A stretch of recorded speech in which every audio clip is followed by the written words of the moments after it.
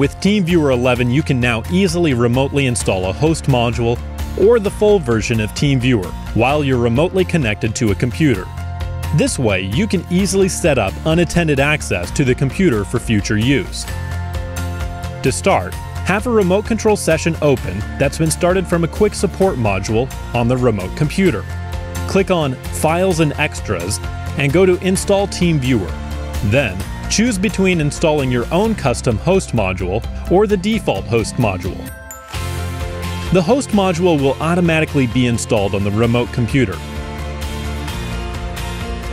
After an automatic reconnect, the new host module will open and the unattended access wizard will pop up. Complete the wizard and the computer will be added to your account for future unattended access. If you need to change the host module or QuickSupport module to a full version of TeamViewer, you can also install this remotely using the same steps. Give it a try in TeamViewer 11 today.